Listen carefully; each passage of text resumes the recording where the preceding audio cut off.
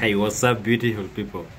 There's something that has been happening now in Kenya and for the past, like, before the American or the US election. It happened. And you know what? Trump has now become the president. And now we men in here, we as men here in Kenya, we are going to rest. You understand?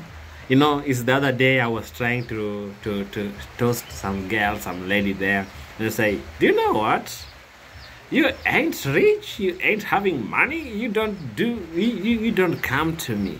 You know, we are going to have the first black female president to for the United States of America. And I told my friend, women, I want to become a president. You know, the way these women were just bragging, you know, the way they were bragging and calling us all kind of names. They were bragging and said, no, if you don't have money, who are you? Trump cannot be a president. Now that Trump is the president of the United States of America, the 47th, and I told them, we will see, we will meet after the elections. We will see, and who is going to take it home, you understand? So, you know, women have been bragging, they calling names. They said, oh, you cannot do this, you cannot do that, this is not for America. Okay, now go to America. And you know, the American ambassador to Kenya is a woman.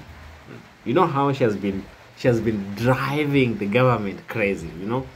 Now the Kenyans want that woman to be changed. They now want Trump to change that woman to take, because they have been colluding with the government and giving us, like, just when they immediately they meet with trial with Ruto, that woman, you see Ruto going to the IMF to go and take loans. That's a burden to us, you understand?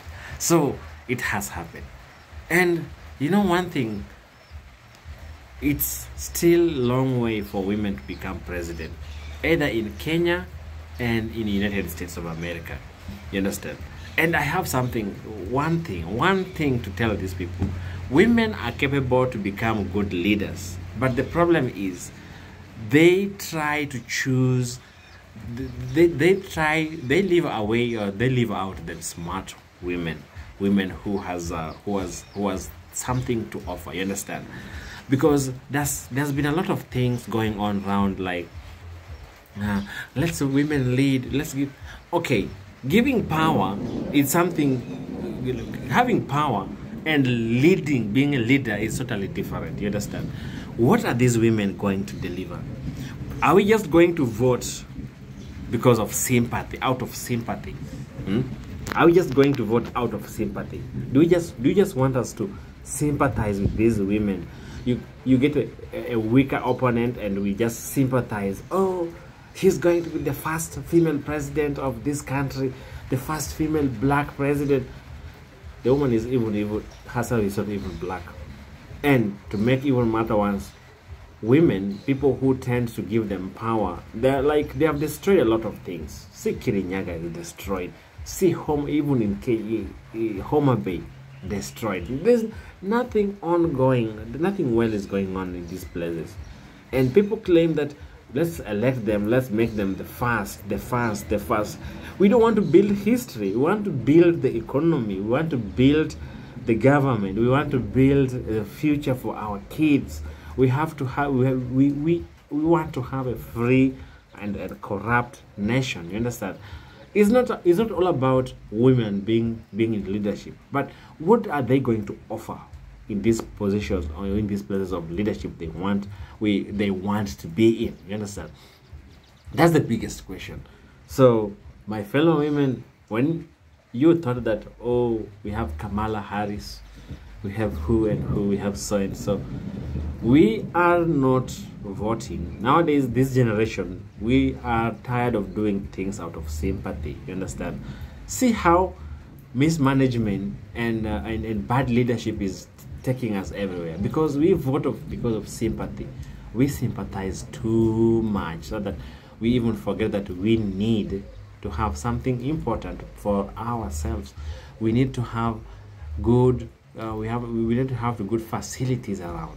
So when people think that we are just going to vote out of sympathy, for me in my life, I'm saying that I will vote a woman in, or I will vote anyone in, as long as they have something important to offer. Not just voting out of sympathy, maybe because of his brother died and his brother was a politician. Your brother was a good politician, not you. You understand? We are not rewarding you that thing because your brother was a good person and he was a politician and he never finished his term. You understand? And it's also high time you stop campaigning using your own money and you bribing people. When you lose, you become wild and you don't even want to greet us.